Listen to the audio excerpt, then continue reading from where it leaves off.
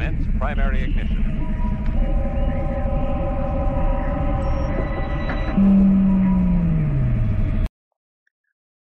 Welcome to Unlimited Power. My name is D-Rod, and here's my guide for upgrading your Mandalorian starter deck from Star Wars Unlimited's newest set, Shadows of the Galaxy. Now, if this is one of your first time watching one of my upgrade videos, I always start off by saying the goal here is to focus on cards that can really strengthen what the original starter deck is trying to do. We're going to offer a budget option and a masters option. The budget will focus on easily accessible commons and uncommons found within the current sets and their starter decks. The master option is going to focus on rares and legendaries found within those sets. There's definitely going to be a lot of ways you can upgrade someone like the Mandalorian, but this is going to be the ones that I found are the most efficient to what the starter deck is trying to do, while still being fun and competitive. Let's go ahead and take a look at what the Mandalorian does as a leader and a leader unit. So as a leader, Mandalorian has the ability that says, when you play an upgrade, you may exhaust him. If you do, exhaust an enemy unit with 4 or less remaining HP. So this is a little bit slow, but not as conditional as we've seen in other starter deck leaders.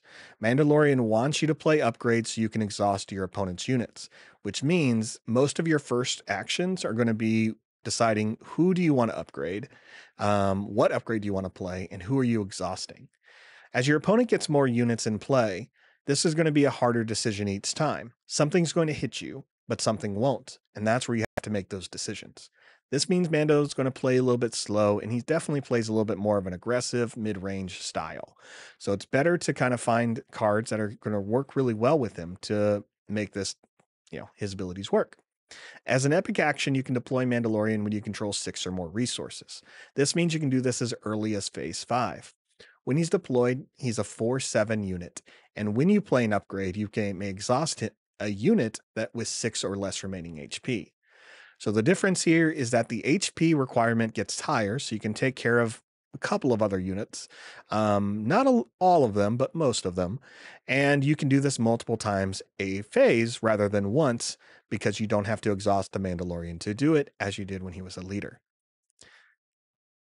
Now, what is the starter already set up to do? Definitely set up to control those first few phases. Using Mandalorian's ability means you're probably going to avoid 2 to 3 attacks before Mandalorian even comes out, and that can really make a difference in your play. The next is it builds up ground units with upgrades and upgrade tokens. It really wants to take these smaller units and makes them stronger. And that can be important when you're playing upgrades. You don't really want to only play upgrades every turn. You want to play upgrades and units. So you got to play small ones to keep your tempo going. By tempo, we talk about putting cards out there and continually building upon that every turn. That doesn't necessarily mean you're making one card stronger every turn. It just means you're building up your board state in a very positive, constructive way. And we'll see that a little bit more in some of the examples I'll show you once we get to the decks. Now, there's always decks that are going to be staples to what the units and leaders do. Here are going to be some of the staples that I think go really well, and you'll see them in the budget and the master deck, but cards that really only work, cards that work best, I would say, with the Mandalorian. One of them is going to be Grief Karga. Played by the legendary Carl Weathers, Grief Karga is great, and he fits the theme of the Mandalorian TV show here. He's a 2-cost, 2/2 unit that, when played, searches the top 5 cards of your deck for an upgrade. You reveal it and you draw it. He's great at pulling those low-cost upgrades or those necessary upgrades into your hand out of your deck faster, keeping your hand refilled. But if you're playing a card out of your hand and refilling it, that's good value, especially so early with this, with a unit that's just a fair trade. Next is the Mandalorian's Rifle. A card that really only works best with the Mandalorian. It gives any unit a +3/+0, and when played on the Mandalorian, you can capture an exhausted unit. Because Mando allows you to exhaust units, this gives you a better pick of what you want to take. Next is Grogu, a 2-cost force user with 0 power and 5 health. Now, Grogu's probably going to be the one unit people want to take out of this starter deck, but I'm going to advise you not to. Let's build around this. There's a lot you can do with Grogu, and at a 2 cost, you're not losing much. At most, he's always going to be able to exhaust the enemy unit you don't want to swing on you. He has no limitation on that. So it can be a Devastator, it can be a Crate Dragon, it can be a Darth Vader. Grogu can make sure you take no swing that from that unit. Next, another Mandalorian TV show character, Keel. Keel, I think, is going to be the heart of what this deck can do.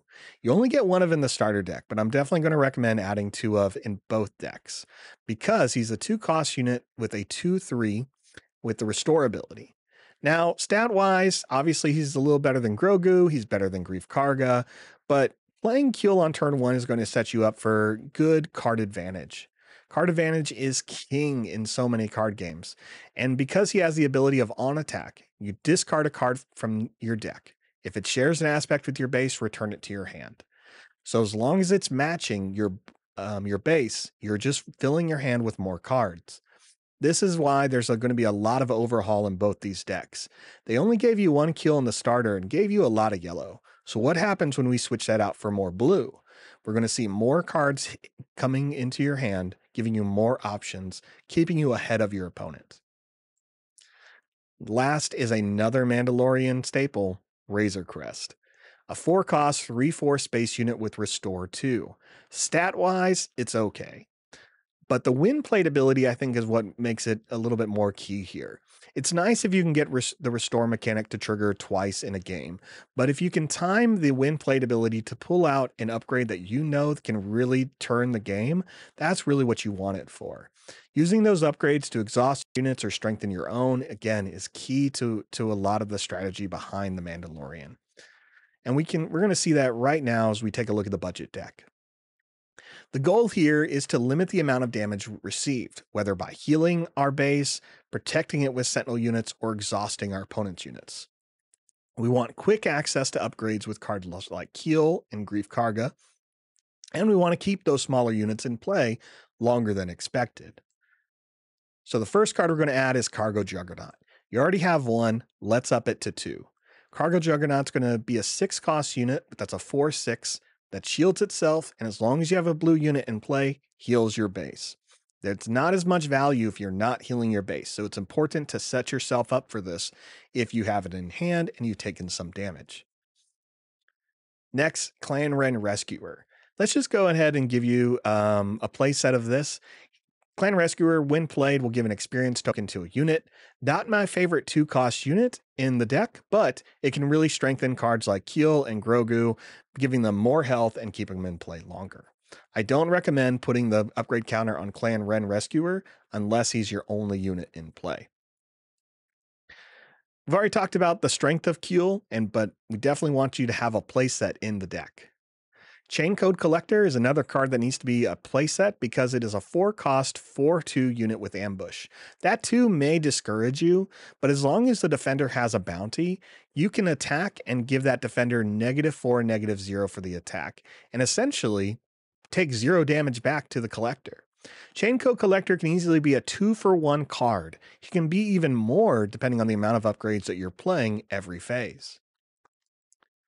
Next is Ezra Bridger, a strong 3-cost force unit that gets a 3/4. On attack, when they complete an attack, look at the top card of your deck and you may play it, discard it, or leave it. Ezra is going to allow you to see cards to trigger a Keel's ability more efficiently.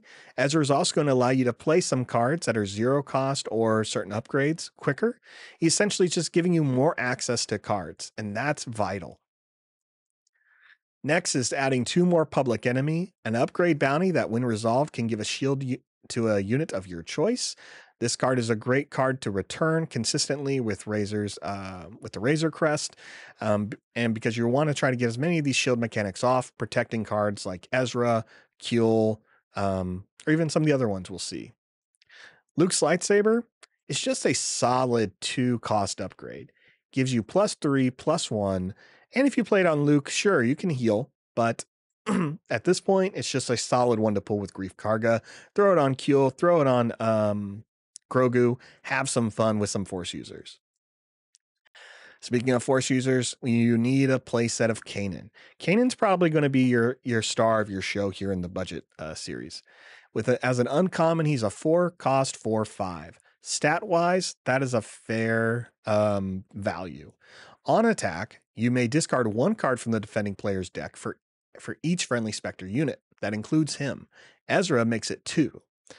For each aspect discarded this way, or each different one, you'll at least heal damage from your base. So Kanan's going to make sure you are milling your opponent, removing cards from their deck, and he's going to make sure you're healing while also damaging something. That's a lot of value in keeping Kanan in play. Restored ARCs, you're going to want a play set of this space unit because you're going to have the ability to just play this unit as early as turn 1, and then you'll have the restore mechanic on board. Restored ARC will pull a lot of hate from your opponent, hopefully earlier rather than later. That way you can have a little bit more room with cards like Ezra and Kanan. Top Target is a 1-cost upgrade that gives your opponent a bounty. Now, when they're defeated, you can heal 4 damage from a base or a unit, and I like having those options. But with the amount of unique characters out there, you could actually put this on one of them and heal 6 instead. And there's so much value in healing 6. It can really deter your opponent from focusing on bases, or it can immediately heal someone as large as the Mandalorian himself. Next is going to be the Force is with me. You're going to want 3 of this 4-cost event because you have cards like Grogu, Ezra, and Kanan. By giving 2 experience tokens to a unit, you're already strengthening what they're doing and giving them a permanent buff. But if they're a Force unit, they get a shield. Lastly, they get to attack immediately. So I think Force users are the better one here. Your opponent certainly won't expect a 2-7 Grogu swinging at you with a shield.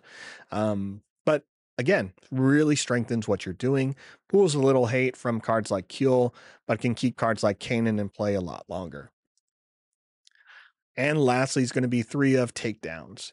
You're really playing a strong mid-range strategy. So takedown is a solid event because when you hit that 4 resources, you really want to deal with whatever's currently in your way.